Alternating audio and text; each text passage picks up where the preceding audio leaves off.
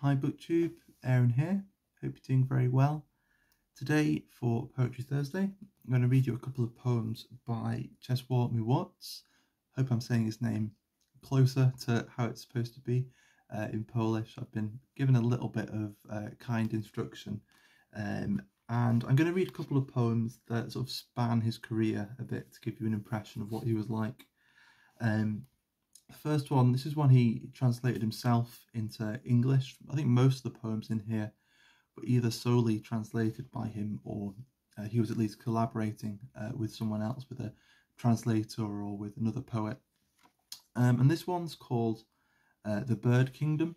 It's part of a sequence or a cycle of poems in here called The World, which are a sequence of poems mainly made up of, it seems like, childhood reminiscences and impressions. And I think this one was my favourite. I think it drifts slightly away from his own experience a little bit.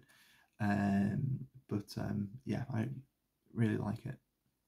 So this is The Bird Kingdom. Flying high, the heavy wood grouse slash the forest sky with their wings, and a pigeon returns to its airy wilderness, and a raven gleams with airplane steel.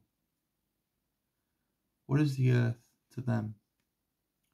A lake of darkness. It has been swallowed by the night forever. They, above the dark, as above black waves, have their homes and islands, saved by the light. If they groom their long feathers with their beaks and drop one of them, it floats a long time before it reaches the bottom of the lake and brushes someone's face, bringing news from a world that is bright, beautiful, warm, and free. So that's The Bird Kingdom. And then later we've got a poem. I think he translated this with, is it Robert Hass, I believe? Just kind of try and have a quick look. Yeah, Robert Hass.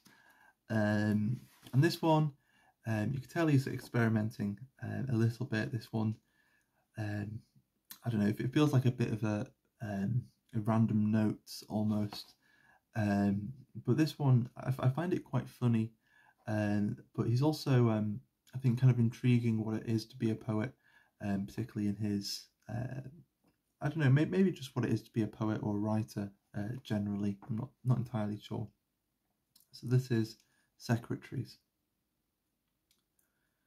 I am no more than a secretary of the invisible thing that is dictated to me and a few others. Secretaries, mutually unknown, we walk the earth without much comprehension, beginning a phrase in the middle or ending it with a comma. And how it all looks when completed is not up to us to inquire. We won't read it anyway. Sorry, I messed up the bit that I found funny, but oh well. So yeah, I hope that was at least interesting, a quick look at Czesław Miłosz. And I'm sure he's a poet that I'll be reading a fair bit in the future. But yeah, for now, thanks very much for watching, and I'll see you soon. Bye bye.